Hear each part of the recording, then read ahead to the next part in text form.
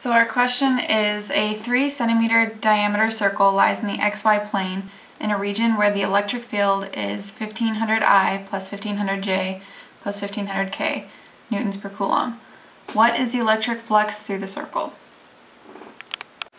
To solve this, we'll use the equation electric flux equals electric field dot product area vector. First we'll solve for our A vector, which we'll find using the equation A equals pi r squared. And since the area lies on the xy plane, the area vector is going to be perpendicular to the xy plane, which means it's going to have a, k hat vector. Our r is going to be half of our diameter, which is 3 centimeters. We have to change the centimeters to meters first. So our radius should be 0.015 meters, giving us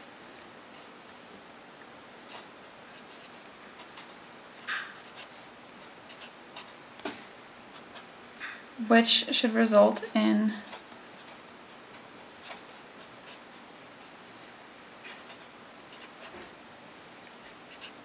(7.07 times 10 to the negative 4th meters squared k hat).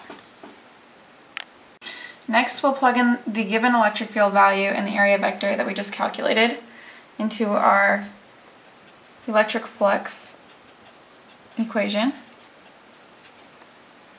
So it should look something like this.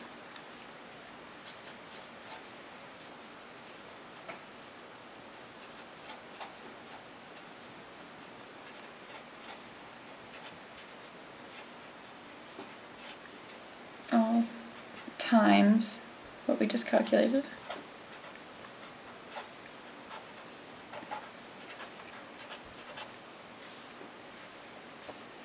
And when you distribute that out, you should get an electric flux value 0I plus 0J plus 1.06 Newton meters squared per coulomb, or just 1.06 Newton meters squared per coulomb.